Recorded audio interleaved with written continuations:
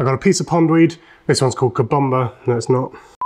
With the exception of a handful of extreme environments at the bottom of the ocean, every food chain on Earth relies on energy from the sun being captured by plants as they photosynthesize, fixing carbon from the atmosphere and producing glucose and oxygen. This is such a fundamental part of life as a producer that just about every structural element of a plant is geared towards maximizing the rate of photosynthesis.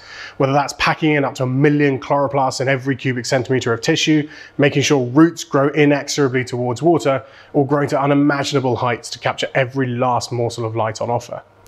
But how exactly does the level of light affect the rate of photosynthesis? Well, wouldn't you know? There's an experiment for that. Let's do it.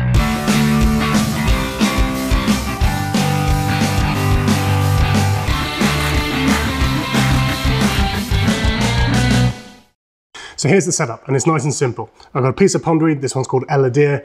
That's underneath an upturned funnel with a test tube full of water on top of that. I've dissolved some sodium bicarbonate in the water to give it a source of carbon dioxide and set it up next to a lamp. As it photosynthesizes, it gives off bubbles of oxygen, and I can count the bubbles in 1 minute to give me a measurement of the rate.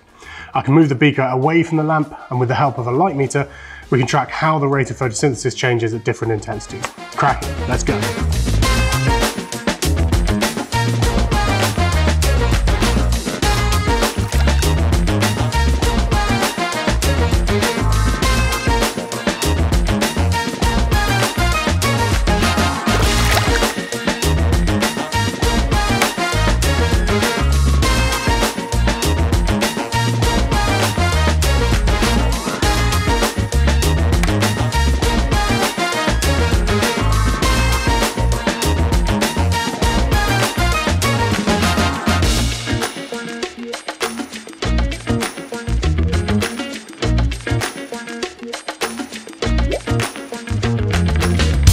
So what we should find here is a linear relationship.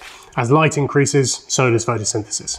In reality, because of a physical principle called the inverse square law, doubling the distance quarters the available light. So if you're measuring distance rather than light level, you'll find an exponential rather than linear relationship. Delicious maths. And that's it. Nice simple setup for measuring the rate of photosynthesis in an aquatic plant.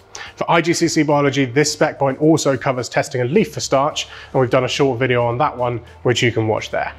Thanks for sticking with us. Give us a subscribe if you enjoyed watching this old mug ramble on about bio, and we'll see you next time.